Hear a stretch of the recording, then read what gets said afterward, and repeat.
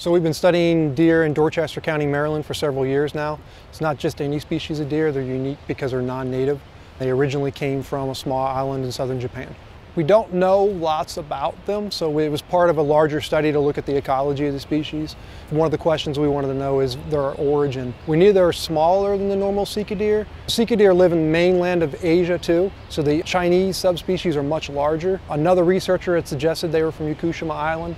So we got some DNA from a cooperating researcher in Japan and then some researchers in England, and were able to link everything together to see how they moved across the world essentially until they came to us in the early 1900s. If we look at Sika deer where they're found in Dorchester County, there's areas of the county where there's almost no whitetails, which is our native species of deer. So the question naturally is, are they outcompeting whitetails? Are they excluding whitetails so they can't inhabit certain areas? Sika deer took hold at a time when whitetail numbers were very low.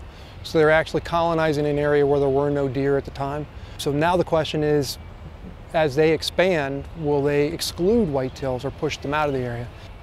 Sika deer are grazers, so they can eat a wider range of food than we think whitetails can. Sika deer have adapted quite well, although they live in a completely different habitat here than they do in the island. So in Yakushima, they're up on the mountain. Here they're in the marshes. So they actually can exploit saltwater marsh. They can eat spartina, which is saltwater hay. Whitetail deer can't really digest that.